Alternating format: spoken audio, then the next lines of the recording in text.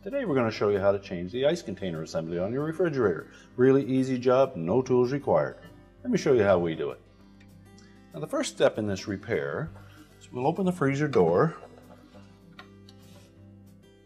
And we're going to reach in and turn off the ice maker by lifting up the bail arm, just so that the ice maker does not make ice cubes while you're in the middle of your repair.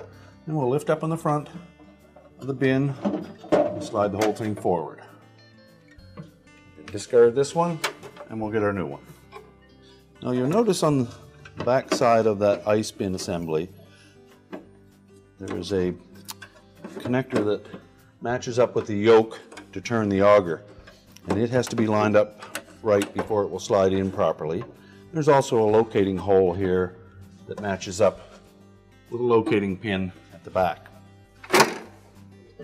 So we'll set the ice bin on top of the holder, and we just open that door and we'll be able to see where the yoke lines up. And we can turn the auger so that it slides in fully. Next we'll lower the bail arm on the ice maker to turn it back on, and our repair is complete.